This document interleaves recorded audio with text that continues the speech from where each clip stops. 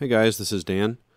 I want to look at how to format orchestra parts for printing today. I have a completed orchestra score here. It's ready to be printed off and given to my musicians. And there's just a couple things I want to do to get it ready for them. Since rehearsal time is precious, I want to make sure that the format of parts that I give them is really clear, easy to use, understandable. And Dorico makes these things really pretty easy to accomplish, so let's take a look at some of them. I'm in the full score right now.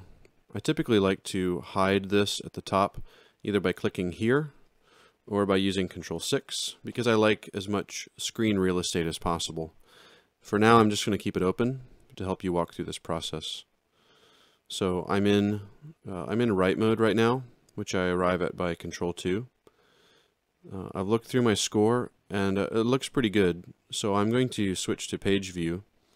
That would be Control-Alt-1.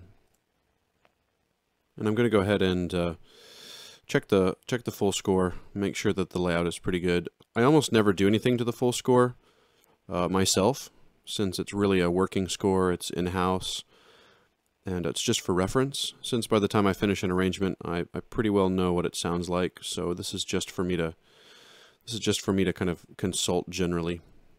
The full score looks pretty good. Like I said, I don't really need to do much to that. I do use a couple different zooming buttons quite a bit. Z zooms in, X zooms out. I've also assigned Alt-X to be page height, which is really helpful because when I'm looking at a score, perhaps I come to a layout and it looks like this or something, and I want to see it at a glance. I go Alt-X and then X to zoom out once, and it's just kind of a nicely laid out, centered view that I find really helpful, especially when I'm doing layout of parts. Alright, I'm going to switch to a different layout. I could do that by going from the drop down, but with Dorico, it's always helpful as much as possible to use keyboard shortcuts, so I'm going to do that. Keyboard shortcut here is Shift, Alt, and brackets. Takes me to the next score, Alt-X and X. Here's my lead sheet. The lead sheet also typically doesn't need a lot of work. I do see at the bottom here that the footer is carried over from a previous file, so I'm going to need to change that. Dorico by default avoids collisions pretty well. I see this this rehearsal mark here is a little high, so I might move that just a hair.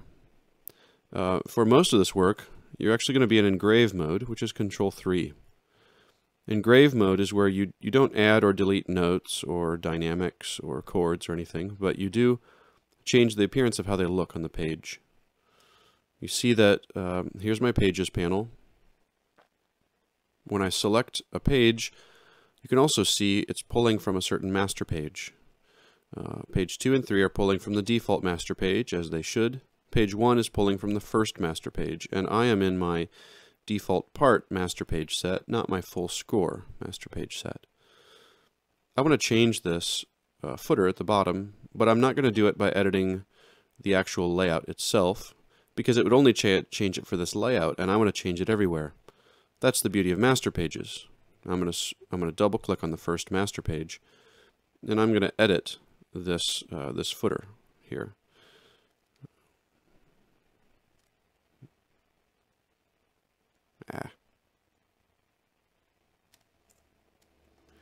I've set up a little macro to give me the copyright symbol. You could just copy and paste it from the character map.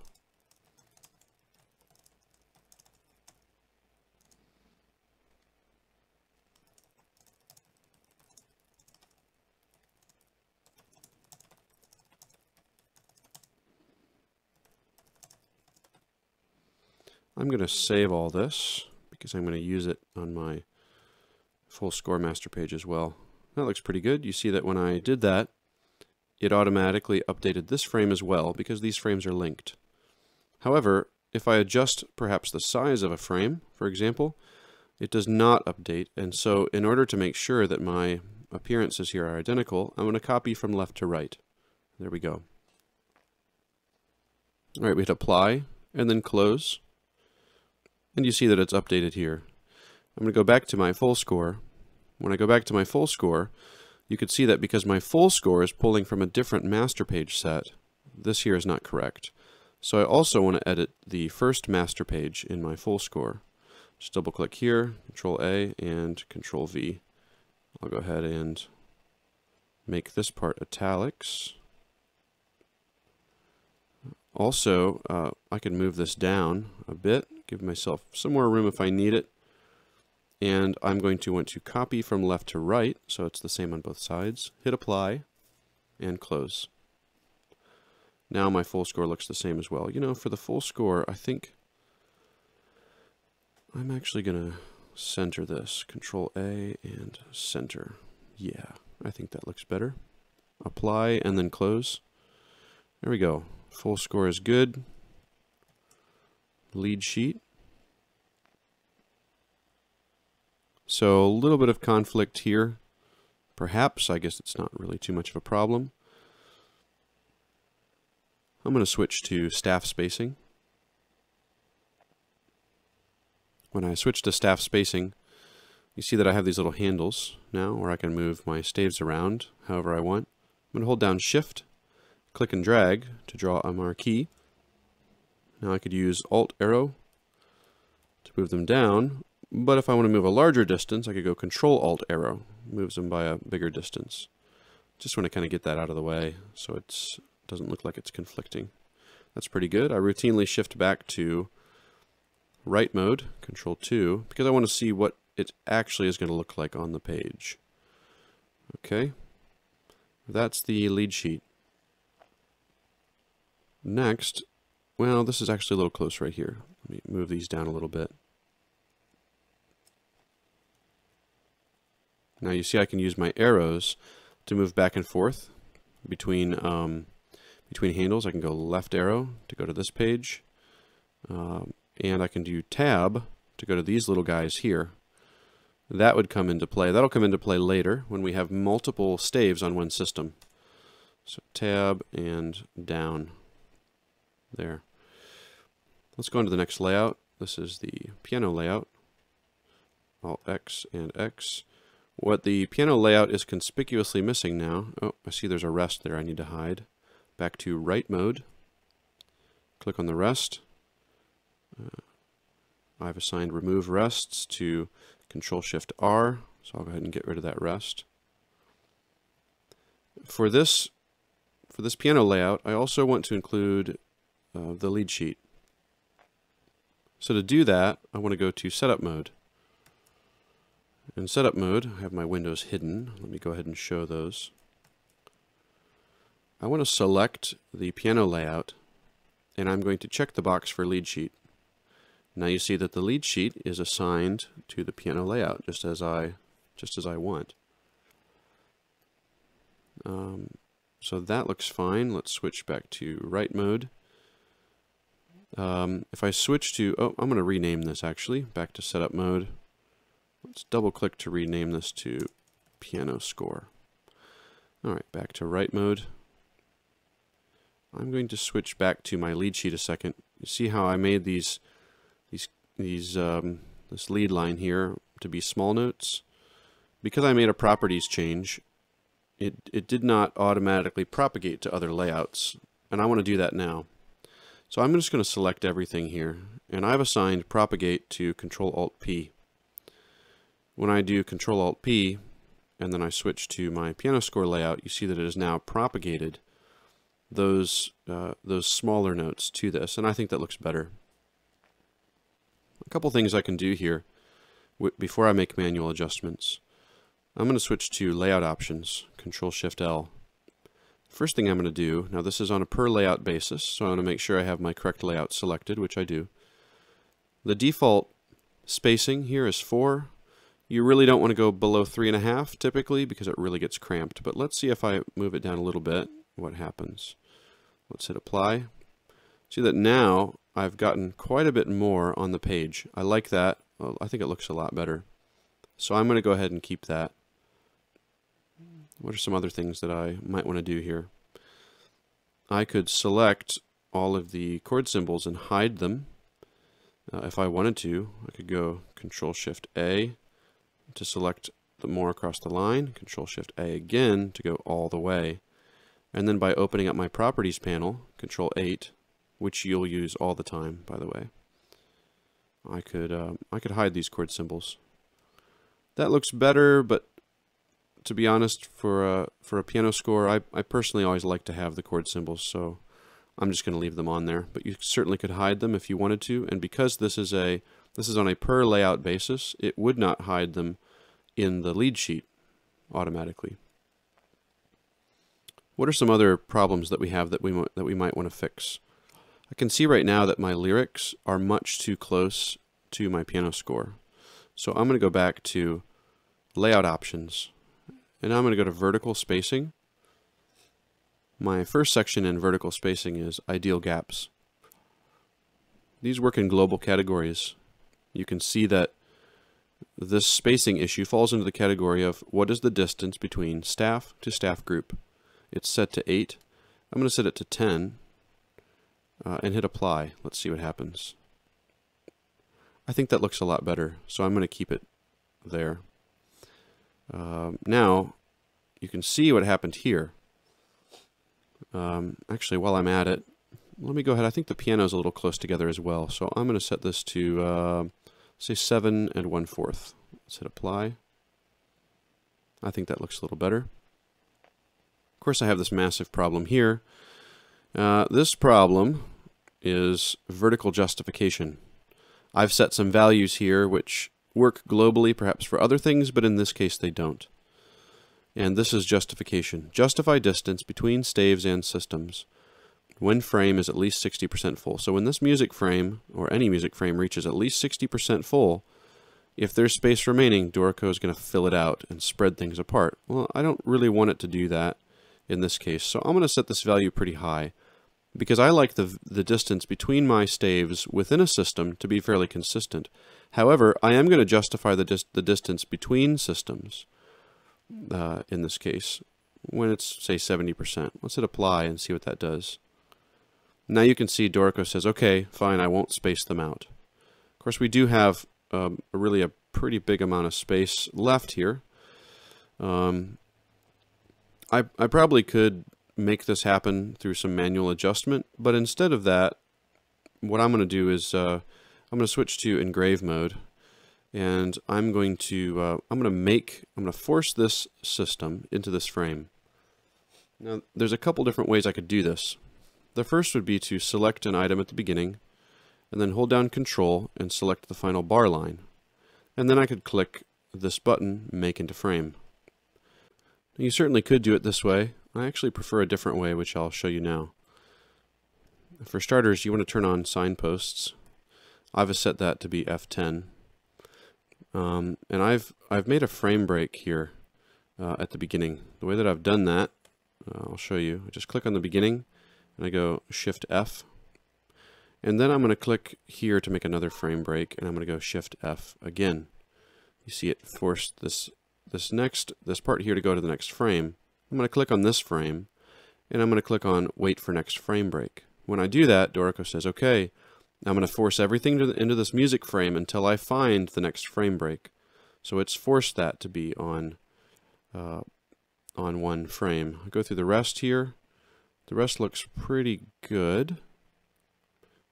This here, I typically, if it's 4 or more measures, I'll actually change a hairpin to be a crescendo line. So I'm going to do that now. Let's switch back to write mode. I actually could do it in engrave mode. I'll click on it. Let's go to gradual style, and we'll select crescendo from the list. You also could do it actually without the dotted line. I'll go ahead and do that. Let's switch back to engrave mode. I think that piano layout is looking pretty good. I may take this bit here, this last system, and I may move it down a little bit. This is where I was talking about I could move down like this, the whole system, or if I hit Tab, I could move individual measures like this. I'll go back to here, move this down just a little bit. My My piano layout is ready. So let's move on to the next one. Here's my flute. I'm going to switch to graphic editing mode, and I'll go ahead and hide the bottom here. In engrave mode, I typically don't need this bottom panel, so I'll go ahead and hide it. The other thing that I like about page height, you see that when I do that, it automatically resizes to be whatever the available area is, which I think is really handy. So here's my flute score. The single most important thing about laying out parts is page turns, or the lack of them. If I were to print this out right now, by default it would print duplex, it would print double-sided, and the player would have a page turn right here. I clearly don't want that. My other option is to print single-sided. Of course, if I print single-sided, I have to figure out what I do with this initial page, if anything, and it also doesn't allow me to hole punch. And if my players are hole punching, and these two pages are facing one another, then how are they going to know what the song is until they open up to it? It's going to be a blank page. So my way around that is to create a title page, which I've already done here, but I'm going to delete it, and so I can show you how I do it from the beginning. So I have a first master page for page 1, and I have a default master page for all pages following, but I want to create a new kind of master page within my part master page set. I'm going to call it title. I'm not going to base it on any previously existing one, and it's going to be a custom master page. I'll hit OK. Now you see that it's created, and I'll double click on it. It's entirely blank. I'm going to add a very simple thing to it. You could of course make these quite beautiful, but I'm going to make it very utilitarian. I'm going to click on my frames editor, and I'm going to click to add a text frame. When I do this, here's the guy. You don't have to click right on the edge. You could click outside of it and hold down and drag. When you do that, just click to drag a big old box. Let's move it up to the top, I guess. That's pretty good.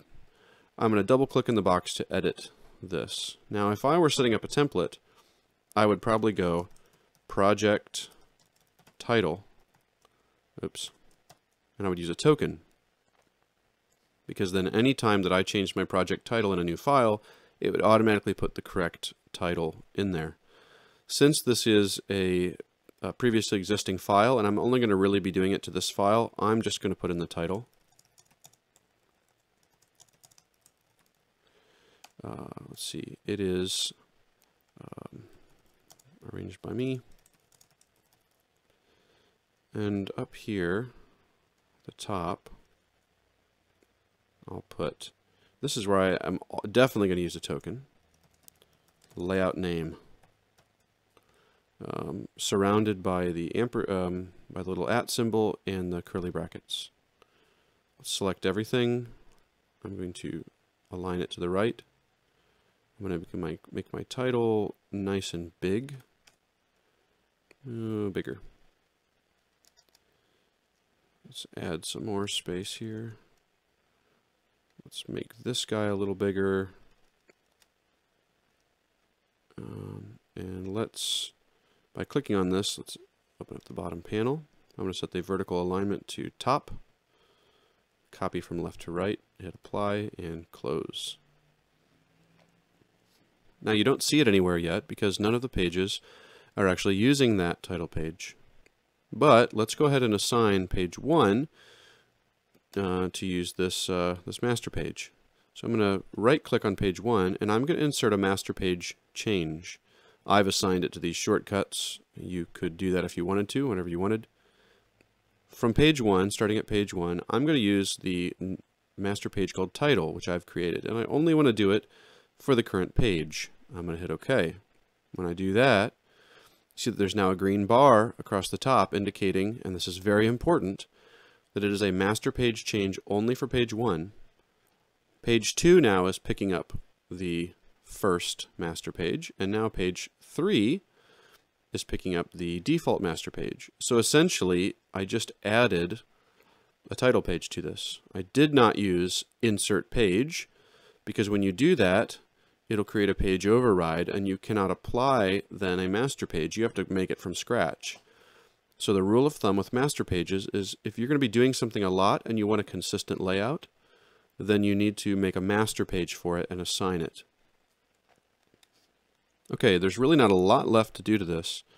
If I wanted to, I could maybe, using my graphics tool, I could maybe click here on the bar line, and I could go Shift F to add a frame break. I do like to space things out a good bit. I like the way that looks. I am going to adjust a little bit of this spacing here, just a hair, to make it nice and even. That looks pretty good. And on here, these are spaced close together. I could space them. Another trick I actually like to do, because you remember that Dorico will fill once a music frame is a certain percentage full. I've told it to fill that frame by justifying. So I'm going to drag the frame up until it kind of snaps to fill it, like this. So what that does is it gives me something that's nicely evenly spaced without having to do it manually. It's kind of a wash, to be honest. Either way is pretty fast. Also, you see my rehearsal mark is conflicting with my header, so I'm going to drag it down. Let's switch to write mode, and I'm going to switch off frames, and let's take a look. There we go. This is spaced really nicely. I think that looks pretty good.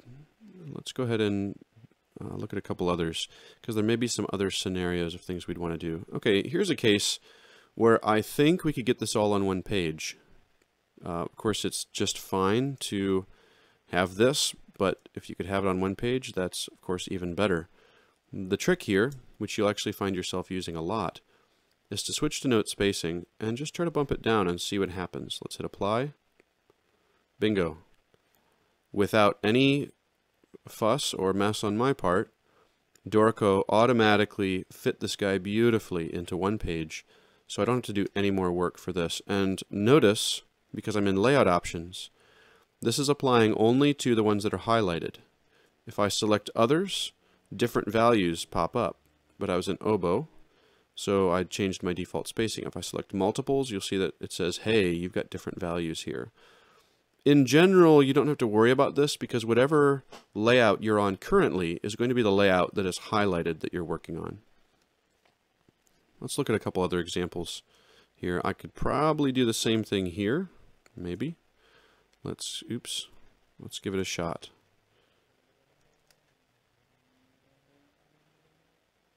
Okay, that one didn't work.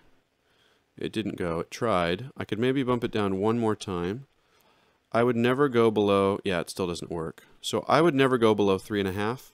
I feel like it really starts to look too squished. You can see here already it's just a little compacted. So I'm going to return to 4, since I'm going to go to another page anyways. And let's just go ahead and put it back like it is. Switch to engrave mode. Now my title page is already created. It's already there. So I'm not going to have to create it again.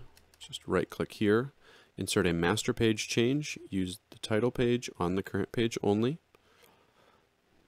And you see that, of course, it puts in the correct layout name where that token was. And since I have the space, I will go ahead and click here and add a frame break. Go ahead and bump this to the next page. I'm going to move this frame up until it right about there. Yep. Now, of course, you notice when I move this frame up, you see it creates an override on this page. So you want to make sure you wait to move these up until you've added your title page, because page overrides can just kind of change things. Of course, you could always, if you wanted to, you could right-click and remove the page overrides on that page or all of them. If you did that, it would go back to what it was. Okay, this page is looking, or this layout's looking good. Let's go on to the horn. It's, to be honest, it's probably the same deal. I'm going to want to add a master page change, title master page on the current page only. And then I will also, I'm on frames right now. I'll also go here and add a frame break to just kind of space things out nicely.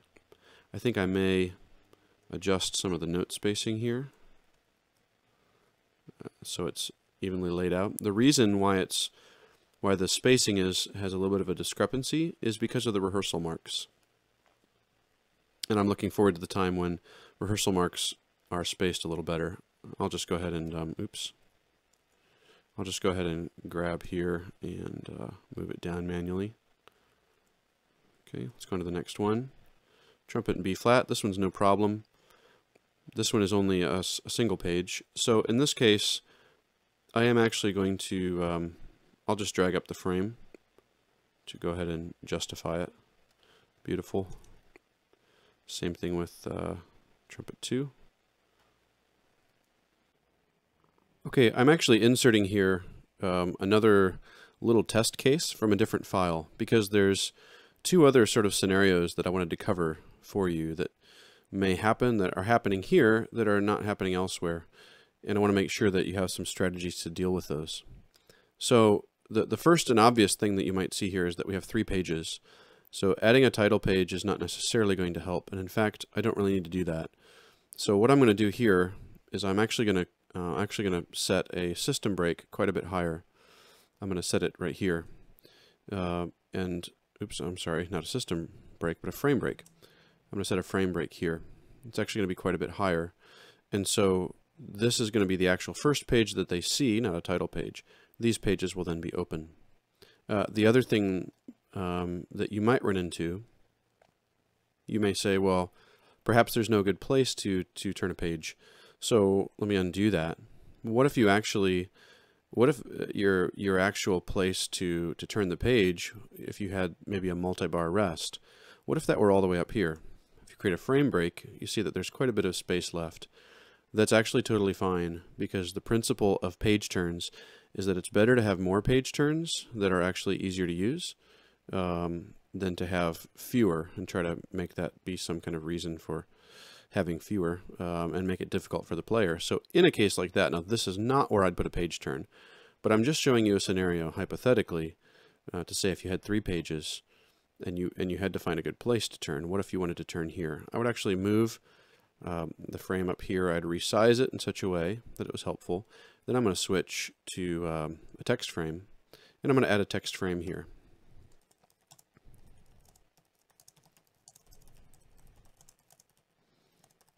And I'm going to say this page, this space left blank to facilitate the page turn. I'm going to right justify it. So again, if you had a multi-bar rest here and this were really the best place to split it, it would be acceptable for you to do it like this. That's totally fine. A player would not be thrown by seeing that. They would actually be very appreciative of something like that. Again, to be clear, I would not do it here because it's not a good spot. I'm just trying to show you a case of where you might want to do that. I'll go ahead and undo these things a little bit. Let's look at some of the other another problem in the file here. I have no idea why this happened. Oh, it's because these are all set. If you want to undo some spacing that you had set previously, these are red because they've been modified. You could hold down Shift, click a marquee around them, and you could just hit delete. So again, anytime you make an adjustment on something, it is going to be red. You can click on that, you can select it, and just hit delete, and it'll return to what it was. Now let's look at these examples here. It's really important that nothing moves outside the margin, and at present, Dorico does not automatically avoid these things. So in a case like this, you'd want to find some way of making these, of redistributing the, what we call the casting off, or the way that the measures are distributed. So I'm just going to add a system break here, Shift S, and you see that that moved it down and just made it appear a lot better. Also in engrave mode, you sometimes need to move things around, and in engrave mode you can indeed move things around manually. Trombone 1 literally needs nothing done to it. It's fine. Trombone 2, the reason for this is here. If you go back to layout options, under note spacing, Dorico right now is instructed to only justify the final system in the flow when it's at least 50% full. This is not 50% full, so it's not justifying it. I never really like to see partial measures, so I always uncheck this box. I'm not sure how it got checked, probably just a leftover from a file. I'll hit apply. When I do that, you'll see that it really stretches out this last measure. If that bothered me, I could put in some system breaks, which it doesn't really bother me, but I could maybe go right here, click on that, Shift S to add a system break, maybe here, and Shift S. Let's go back and turn on signposts. You'll see that it's showing me where I've manually added system breaks. I guess I might do that. It just kind of spreads out that last page a little bit more. Tuba, yeah, same deal. Again, in the files I typically have, this is automatically turned off. So I'm not really sure I need to do. Yeah, I don't know. I guess it's a question of how nice you want it to look, how symmetrical, and whether you are feeling lazy or not. I'll drag up this frame from the bottom. I do like scores to look beautiful. I feel like when I hand a score to a player and it's beautifully formatted, cleanly laid out, I think it shows respect for the player. I think it also shows the player that I care very much about this arrangement. I see here something I want to change. These dynamics actually went to group, so I'm going to click and hold them down. I'm going to right click here and I'm going to say group dynamics so that they're aligned across. You can understand why it wasn't aligned, because it kind of clung to the staff, but anytime I'm going a hairpin opening to a dynamic, I want those to align. So those are aligned now. So I guess that means I will move my, I'll kind of move things a little bit to give it a little bit of space so it's not too close. Let's take a look. And there, that's tuba is good. Violin, this is going to be the same deal as the others. I'm going to want to add a master page. Title master page on the current page only. You can see when you have the master page set up, it goes pretty quickly, and actually you can automate this somewhat with a macro. I've tried it before. It doesn't work too badly. This you might be able to get on a single page. Let's give it a try. Let's bump it down to 3.5. That's as small as I would go. Let's hit apply and close. Boom, it worked. This is maybe a little tight, but it's perfectly readable, and I just reduced this to 1 page, so we're going to stay with this. Viola is already set to 1 page. I really don't need to do anything to it. Cello, I'm definitely going to need to add a title page there. Looking good. I will go ahead and move this down a little bit. And double bass. Same deal here. What you can actually do if you want is I'll put this back to where it was. You can actually select all of these, and then you could untick this option right here and hit apply. Do that once, and then it's done. Nothing more to do. This one looks fine. I will go ahead and move this, Shift S, system break to bump that down to the next. Double bass is good. And now I'm back to my full score. I'll just take a quick look. Actually, I'm going to justify these staves. I might as well. So with the full score selected, I'm going to go to vertical spacing, vertical justification, and I'm going to justify the distance between the staves and the systems when the frame is at least 50% full. Justify staves when frame with single system is above this threshold. So turn that on, hit apply. When we do that, you see that Dorico now nicely spaces out everything using all of the available space so that every page is filled. Gives me a nice, consistent, clean look, which I like. Alright, that's a little overview of how to format orchestra parts in Dorico. Hope you find it helpful.